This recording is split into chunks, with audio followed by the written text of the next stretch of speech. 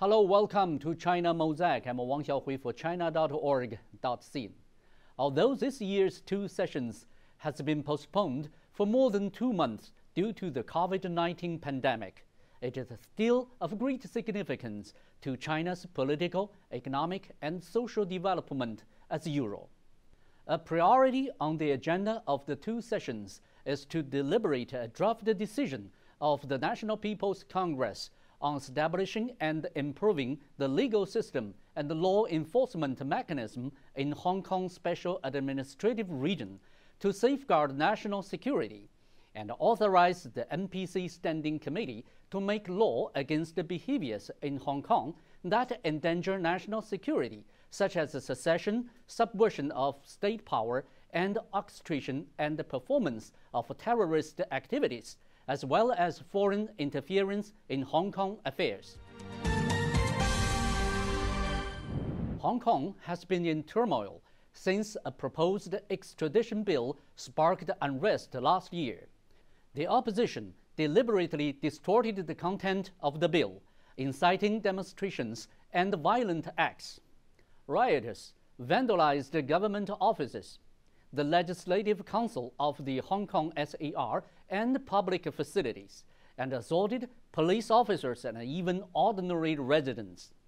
Some external forces took advantage of the incidents to create more conflicts, causing the violence to escalate.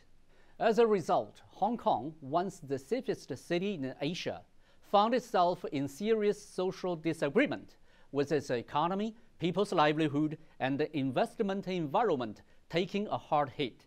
Violent activities that disrupt Hong Kong's economic and social order haven't stopped. Moreover, with the impact of the COVID-19 pandemic, Hong Kong is facing grimmer challenges. Hong Kong's economy is predicted to shrink by 4 to 7%, possibly the worst since the 1960s. Under such circumstances, the central government has the responsibility, obligation, and power to protect Hong Kong from internal disturbances and external interferences. This represents the common aspirations of the people. No country in the world would turn a blind eye to behaviors that endanger its national security. Hong Kong, as a special administrative region of China, can have different economic system and ways of social governance from those of the Chinese mainland. However, double standard should not be tolerated in the matter of safeguarding national security. The draft decision of the NPC aims at closing Hong Kong's legal loopholes in an effort to better safeguard national security. Chinese laws forbid any behavior or activity that amounts to secession, subversion of state power, orchestration and performance of terrorist activities, or foreign interference in Hong Kong affairs.